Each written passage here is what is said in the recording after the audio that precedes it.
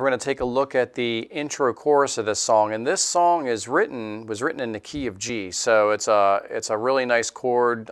We don't have to use a capo on this one, and it has a pretty easy strum pattern to it. So let's go ahead and take a look at the first 20 bars of the song. The first 8 bars of the song actually starts out with a whistling part. We're out of that part. We're going to just go ahead and start in right at about 15 seconds into the track. So starts out with a G chord, second measure is a C, third measure is a D, fourth measure is a G, and then we go back to a D. Okay, so there's 5 chords there, and what we're going to do is we're going to play that sequence 4 times. Okay, so here's how we're going to do it. 1, 2, 3, 4.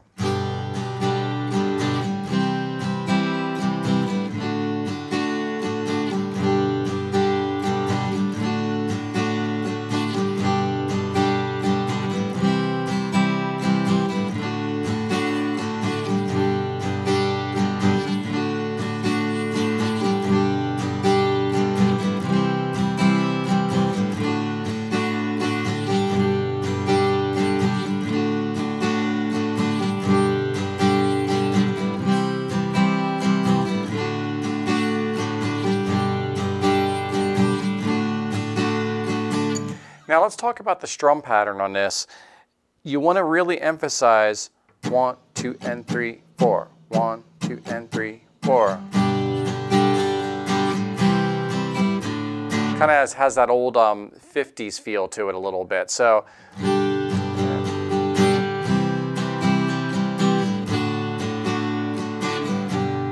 no matter what I do, I'm still emphasizing that 1, 2, and 3, 4.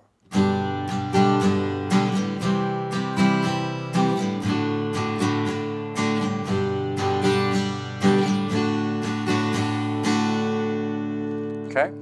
The next section of the song is going to be verse 1, and there's 18 measures in verse 1, and it goes from about 53 seconds to about 1 minute and 28. So a lot of the chords you already know. Let's go ahead and talk about the chords you're going to be using first, and then we'll go ahead and play the sequence.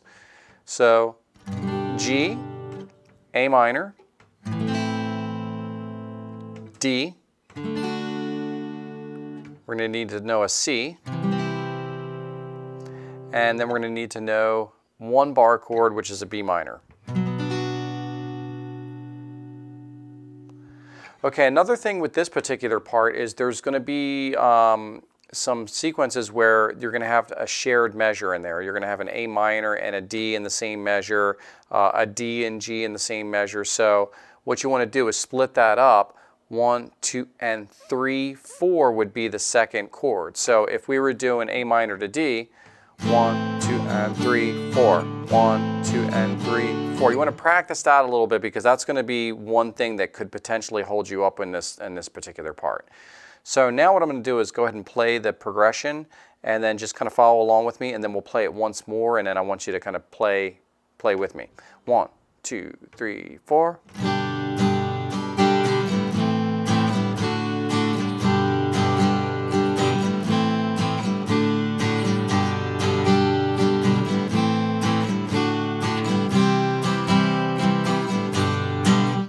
Four,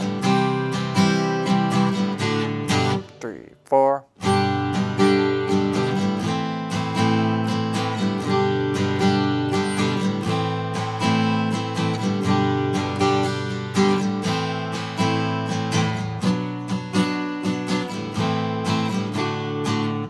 Okay, so right here on bars 8 and 10, you notice that I was basically playing a little accent there. So the first accent is just G, 3, 4. So you're just punching 1, 2, 3, 4. Then on bar 10, you're punching D, G, 3, 4. Okay, so you want to pay attention to that. We talked about the areas where you're playing 2 chords within 1 measure. You want to be cautious of that, that particular area as well. So now, as I said before, what we're going to do is we're going to go ahead and play this together. Here we go. Just keep that same strum. 1, 2, and 3, 4. 1, 2, and 3, 4. Just punch that out. Here we go. Okay. 1, 2, 3, 4.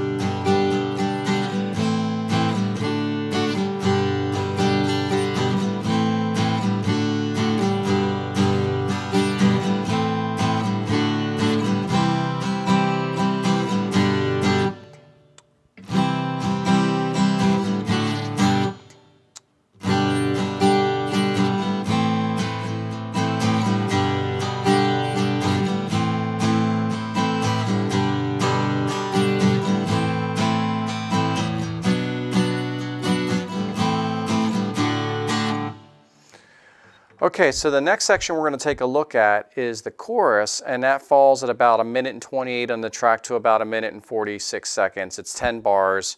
We already know all the chords for this particular part. There's some measures where it's going to share A minor and D, but other than that, it should be a pretty smooth progression for you.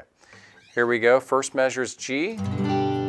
Second measure, A minor, D. Then we're going to go to a C. Then we're going to go to a G, A minor, G, split measure, A minor, D. Then we go to C, G, A minor. Okay, so we'll take it a little bit slower. I'll call the chords out as we go along, and then we'll go ahead and pick it up, pick the speed up a little bit. Here we go. 2, 3, 4.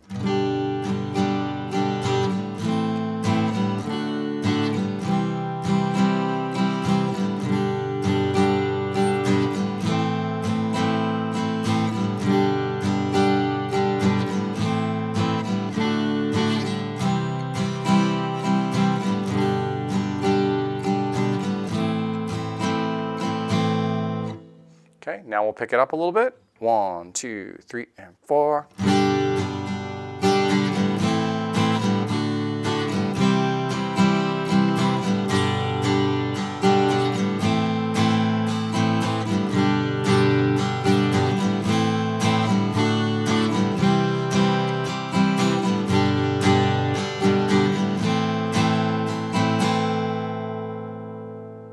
Okay, the next section we're going to take a look at on the song is the solo, and that's about 1:46 seconds to about 2 minutes in the track, 2 minutes and a second maybe. And really, really nice guitar solo, but right now we're going to focus on the rhythm underneath the solo, okay? So later on we'll go ahead and teach you the solo, but right now we're going to just concentrate on the rhythm aspect of this. Same strum pattern, 1, 2, 3, and 4. You can do that, or 1, do da, do da. Just make sure that you're punching the right spots here. So we have G, A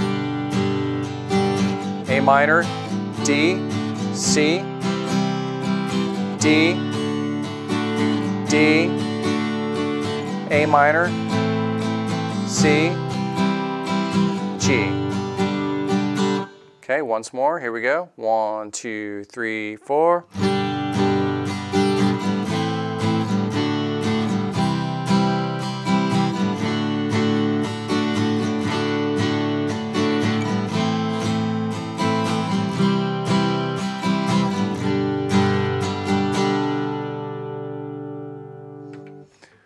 Okay, the next section of the song is we'll call it the accordion solo. It could be a harmonium, a couple different instruments kind of have that sound to it. I'm not really sure exactly what they use there, but we're going to play the accompaniment part underneath that section. And it's 8 bars, starts at about 2 minutes and 1 second, goes to about 2 minutes and 16 seconds on the track. Now, here's the difficult part of this song where we are going to have to do some bar chords. There's no way around it, but you know, I think that you guys are up for the task, so let's go ahead and take a look at what we have to do. First measure is a G. Okay, the second measure is an F sharp dominant 7, okay? It's real similar to an F sharp major. Okay, for those of you that are learning your bar chords, you're just going to bar this first finger straight across, middle finger here, set it up like a major, right? Then what we're going to do is take the pinky out. That's our dominant 7. Okay, the next chord after that is an open B7.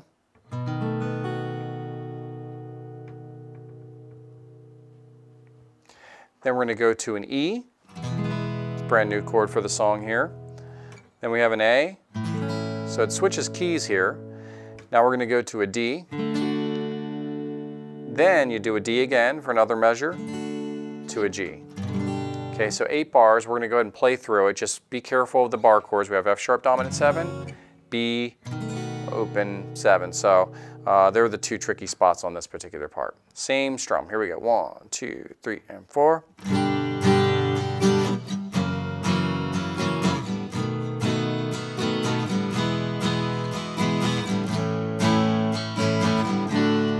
Here we go, whole note.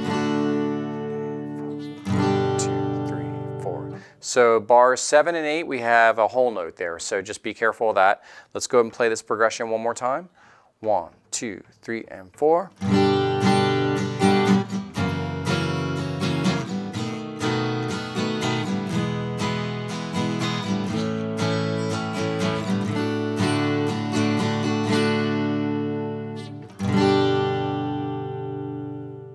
Okay, the next section of the song is verse 2, and it's a little bit different than verse 1, so we can't just walk right through this section here. We're going to have to learn it. It's a little bit different. So let's take a look at the timeline on this. Starts about 2:16, goes to about 2:46 on the track, and it's 16 bars. So there is one new chord that you're going to have to learn, which is an E minor.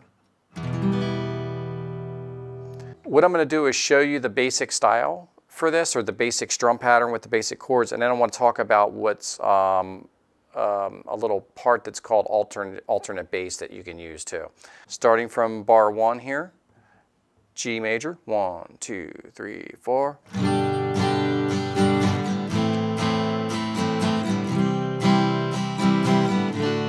Again.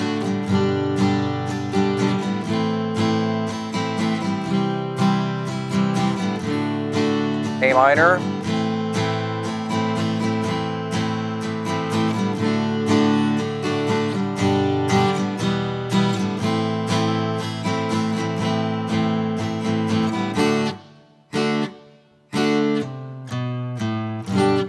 okay, the last G there was in the next part, but I just needed to kind of show you that little section there. The first 8 bars where you have the G, A minor, C, D, that part you're just going to play basically the same way. The last 8 bars of this segment, I want to talk about alternate bass here, and that's a really cool thing that you can develop here, and it's a pretty simple pattern here. So we're going to go A minor, and then our alternate bass is going to be E, which is right above it. So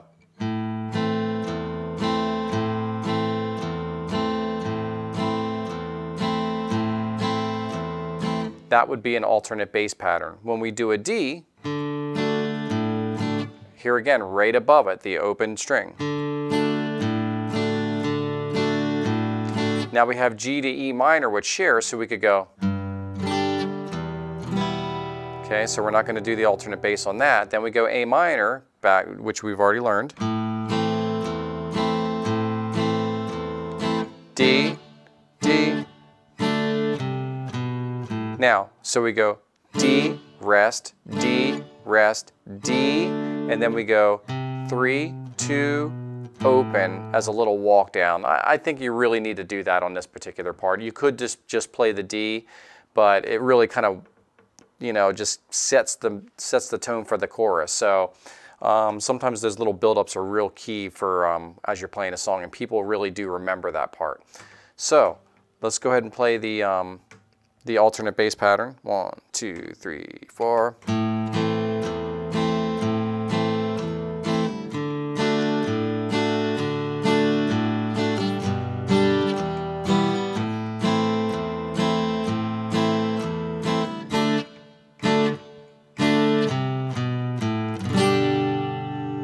Okay, that's just another little pattern that you can use within that chord progression just to kind of spice it up a little bit. Okay, the next section is the chorus, which we've already talked about, and that goes 246 to about 305. Same thing, we've already learned that. The next section after that goes 305 on the track to about 316, and that's the percussion solo. We're going to completely lay out for 6 bars, so I do want you to count on that part as you're playing through the whole entire piece. 1, 2, 3, 4, 2, 2, 3, 4, 3, 4, 4, 2, 3, 4, 5, 2, 3, 4, 6, 2, 3, 4. Real important to count, especially when you're playing in a band. You really want to know exactly where you are within the song, and it's just a really good habit to get into. The next section of the song is verse 3. Let's go ahead and play it because there is a little bit different, pattern here compared to, the other verses. So we're going to start with a G. You know all the chords already. Here we go. 1, 2, 3, 4.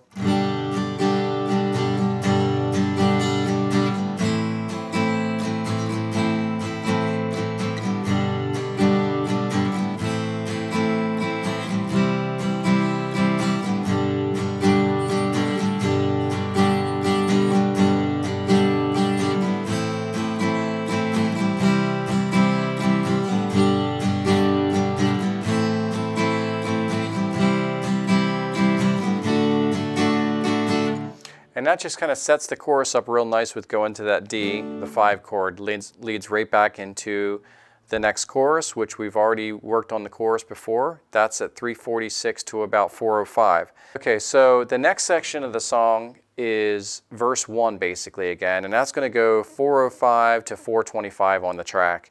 And same chord, same strum pattern on that one to play through it. And then finally we're back to the chorus again, which will take us from about 440 to about the end of the song, which is about 520. It stops with a G chord at the very end. Okay, and you'll see that as we go through. So now I want to talk about the section that falls right about 316 on the track, and it goes for 8 bars. It's half of what we call verse 3, okay? And we pretty much have used the open chords throughout this whole tune with just a couple exceptions like the F sharp dominant and B minor. This particular part, it's real important, I think, to go ahead and learn the bar chords here instead of the open chords. So the first bar chord would be G. Instead of playing this open, we would play G right here. And the way this pattern goes is you play G as a whole note, 2, 3, 4. Then we're going to do is 1 E and a 2 E and a 3 E and a 4 E, and we're going to build up 16th notes, but we're going to start dynamically. We're going to start a little bit quieter and kind of build the pattern up. So we go 2, 3, 4. Then we do the same thing with A minor, which is on the 5th fret. 2, 3, 4. Then we go G, A minor, C, 8th fret, and then back to G, and then it's really, really built up here. Then back to the next part. So I think the bar chords really, it just has that sound, for this particular part. So you want to, I would say for that particular part, I would go to the bar chords if you can. If you're still working on bar chords and you don't have them down yet, play the open chord part that I showed you. But if you know your bar chords, I would say to try to go ahead and learn this part. It's really cool. All right, so now what I want to do is go ahead and play the whole song with the backing track.